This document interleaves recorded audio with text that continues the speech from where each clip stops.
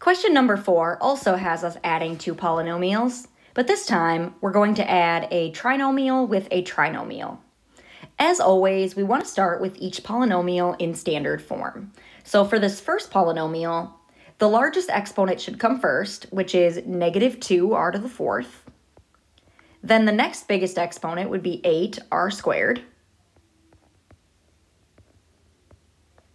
And then I have my positive 4r. Then let's take our second polynomial and again write it in standard form, lining up our terms vertically. -5r squared, or r to the fourth, can line up with the -2r to the fourth. The 6r lines up with the 4r. And then the -6, the constant, goes on the end. So be really careful when you're lining up your like terms. Sometimes you'll skip some places, like here. There was no r squared in my second polynomial, so I don't have anything to combine with that. Now we just add them vertically. -2 plus -5 is -7. So my first term is -7r to the fourth. 8a squared doesn't have anything to add to it, so it's going to stay as 8r squared.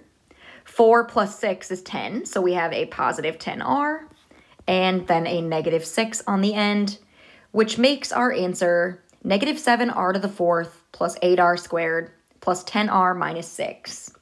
And again, you can just click that answer right here.